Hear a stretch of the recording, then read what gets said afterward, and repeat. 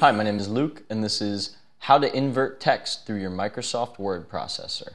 If you'd like to invert text in Microsoft Word, one way you can do it is using a clip art text box. Start the program as normal. Then under the Insert tab, you'll see Text Box over here to the right. This will allow you to make a text box that you can manipulate the way a picture would be.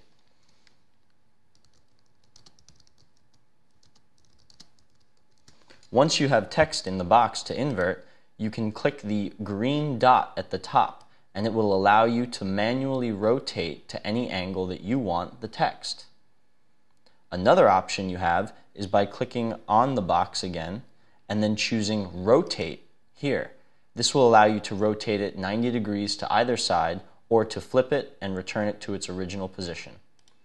And that's it.